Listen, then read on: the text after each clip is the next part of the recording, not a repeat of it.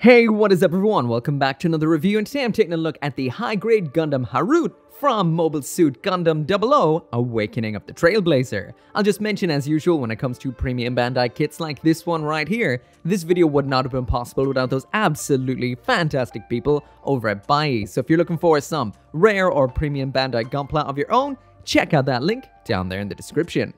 But as for this version of Gundam Harute right here, you might be wondering, what is so different between this and the standard release we got 12 years ago? And for the most part, the answer is everything from the knee down. So this right here is the final battle version of Gundam Harute. So this is featuring some brand new parts made in, well, last year, 2021. And that, of course, is the lower legs, which are those giant thrusters. So of course, as usual, when it does come to a kit like this, I will specify straight away that this is a 12-year-old kit with a little bit extra added. So if you're thinking video games, this would be like a game from 2010 like Amnesia or Fallout New Vegas, just with some DLC included. The core game has not changed, no graphical upgrades, it's just the same kit we saw before with some extras. Anyway, let's get right into the review.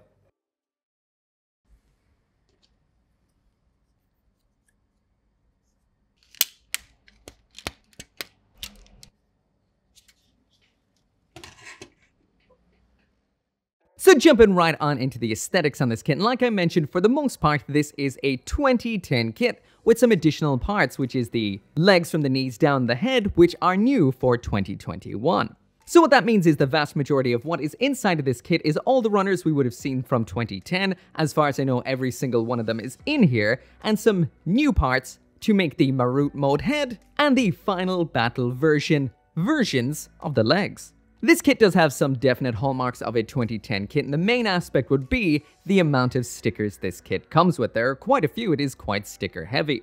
So that does mean if you do want this kit to look perfect, there will be some level of customizing or painting involved. The stickers aren't really the worst. We've got the standard ones for the eyes as well as the head camera. We've got some green parts for the sights on the cannons round back. We've got some circles for underneath all of the GN condensers. Once again, the clear parts in here are in colorless, so great for customizing, not looking so great out of the box. And we do have some small gray ones on the front of both of the legs. These are new parts, but they still have some color correcting stickers, but these aren't really the worst, especially when you zoom out, they're not really all that noticeable. So yeah, on the whole, this does hold up quite well. You will notice that the details on the newer section, like the legs down below the knees, these are a lot crisper and a lot easier to panel line than what you would see on the rest of the kit, which is a little bit old school. The panel lines are a little bit more shallow and not as well molded or crisp.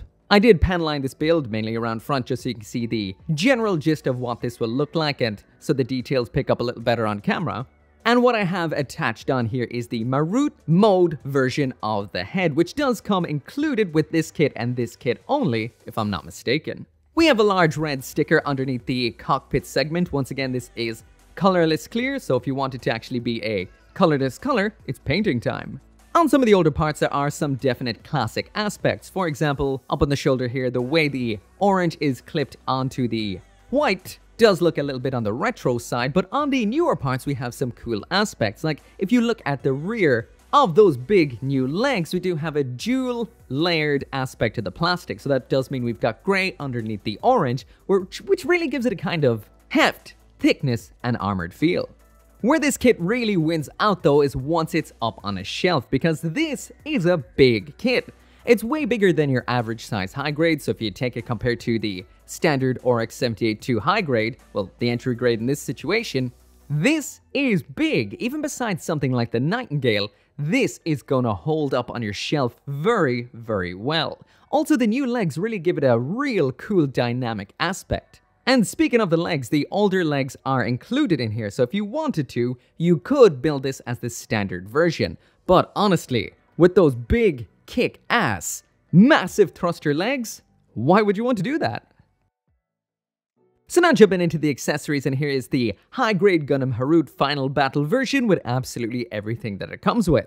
So first off, we've got a bit of an option when it comes to the build in this kit. That is to build the head in either the standard version or the Marute mode. Now, I will mention you cannot build both at the same time. This is an option, basically one or the other. The vast majority of the head is from the standard version of the Gundam Harute, and you just use some parts which convert it into the Marute mode. So once again, you cannot build both, just one or the other. And while I'm talking about aspects that are options in this kit, it is a little bit disappointing that we are missing one of the most standard gunpla options out there, which is some alternate hands. All we have is the standard fists in here, but if you do plan to display your Gundam Harute with its weapons all of the time, this isn't much of an issue. But if you did want some expressive options, there are none in here.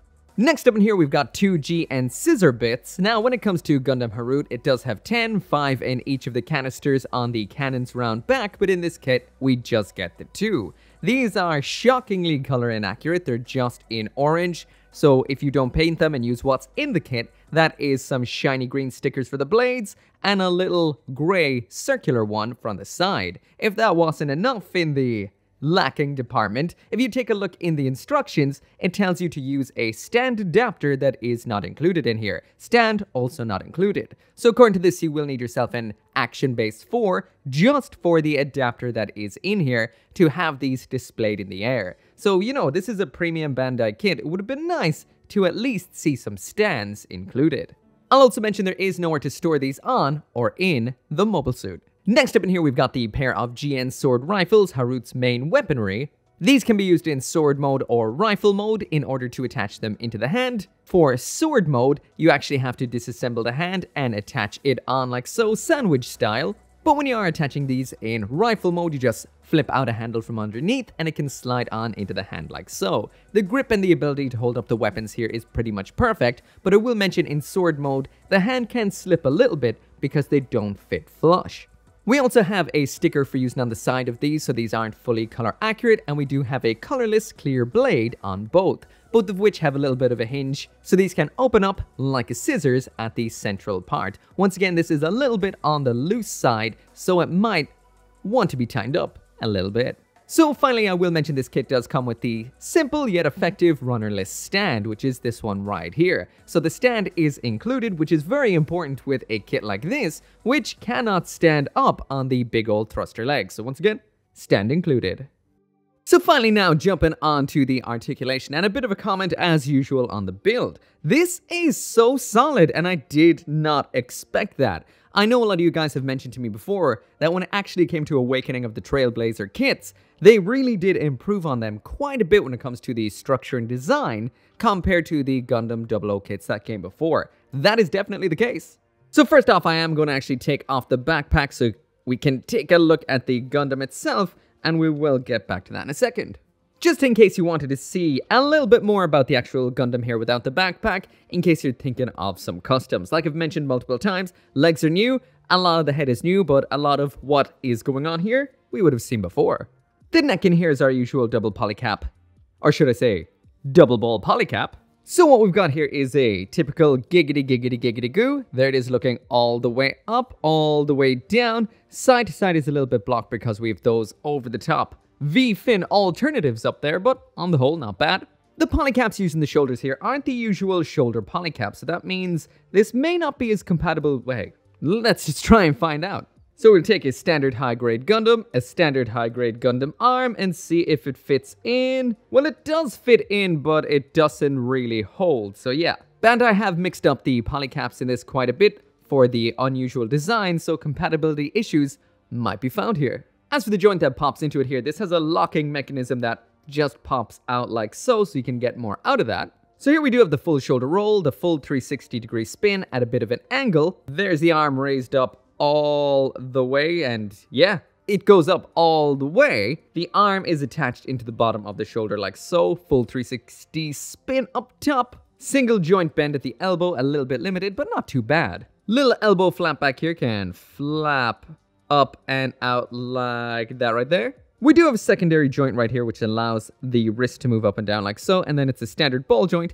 at the wrist. As for what is going on inside the waist right here, it is just a ball joint up really high. This actually is just on a peg that goes all the way through that. So what we get with the ab crunch is just up here, and it is just that little bit right there, and that is it to there for the rotation. For the most part, this kit is rock solid, but if anything will fall off when you're moving this around, it will be these front skirtings. These are just polycap balls and sockets, so side to side, up and down. The butt flap here is on ball joints, so it can move ever so slightly like that to there. The hip joints on this kit are quite interesting because usually we like to see pegs, not ball joints, but what we have in here is a peg that's been converted into a ball joint with a polycap, and then this little cup section that attaches on top. And this actually works out very, very well. I'm surprised. These actually give you a lot more than you'd expect. We have full rotation right here. The kick up to the front, well, is a little blocked by those giant knees.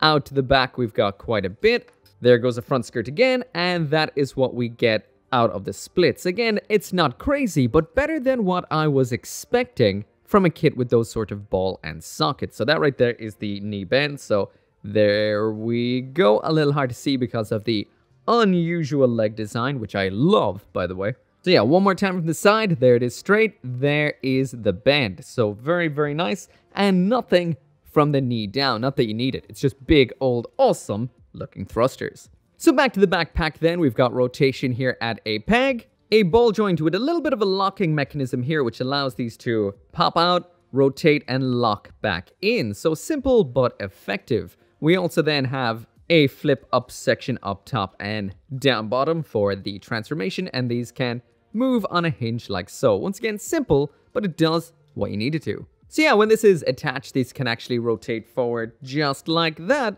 and I guess it's about time, well, to check out that transformation. So of course, the Harute here has a transformation to mobile armor mode. As usual, I'm doing this my first time on camera because it tends to help me with if anything is a little bit hard to do or anything like that. And all I can say is it's pretty simple and it is effective. First, you pull out the chest and then move it upwards. Make sure to move it up all the way or it will keep on flopping down on you. The shoulders flip up just like so. Straighten out the arms. Spin the arms round. Close up the elbow sections to cover up the joints. It was at this point I realized that I've done what I do quite often, and that is I had the wing binder cannon sections on backwards for the entire review, so I flipped them around to where they're meant to be. Then you just bring them around to the side, turn it around, flip up the cockpit segment, bring back the section with the missiles around back. At this point you can't actually get the rear section folded out while it is on the stand, so it's time to take the stand off, flip this segment so it can hold onto this kit while it is in mobile armor mode, pop it back on again, and then finally you can take those GN sword rifles and attach them onto both of the cannons like so as a pair of wings. And there it is complete, and I have to say I am in love with this mobile armor mode. The new thrusters round back really give it a lot of huge arse, and that is pretty cool. The whole thing has a really nice shape, the wings look really cool, and this is very unique. Even from down below, it doesn't look obviously like a standing Gundam because the face has been covered quite well. And I have to say, I like the girth. It looks good. This is a kick-ass mobile armor mode. So when it comes to the high-grade Gundam Harute Final Battle version, once again, this is the same kit we would have seen 11 or 12 years ago. And for a kit that old, it's not too bad. The biggest down points, of course, is the color inaccuracies. There's a lot of stickers in here, and there is a lot of clear parts that would have been, well, nice to see colored versions of included with the clear ones in case you want to paint it. Also, it is a little bit of a letdown that we don't have any stands compatible with the scissor bits in here, but on the whole, besides those aspects, this holds up really well. It's strong, it's big, and for something so big, the joints hold it really well, even though they are a little bit dated. The overall posability in here is good, not great, but we do have a cool transformation to one beefy mobile armor mode. All I can say is if you've already built the high-grade Gundam Harute from a decade ago, you know exactly what you're getting now with a big pair of legs and the Harute mode head. And if you are considering getting it, I say go for it. I say it's silver tier and holds up quite well. Anyway, as always, thank you so much for watching. Make sure to come back for more gunpla reviews, and I'll see you next time. As always, this video and none of these videos would be possible without each and every one of you watching these videos, including those of you who are supporting me on the channel memberships and over on Patreon, including VanFon, Orgy59061, Lawrence Hack, Kill Me Inc., Joseph Kukluk, Joe, Gunpla UK Limited, Global Frequency Studios, Forsetti, Caleb Engelhart, and Craig Jerry.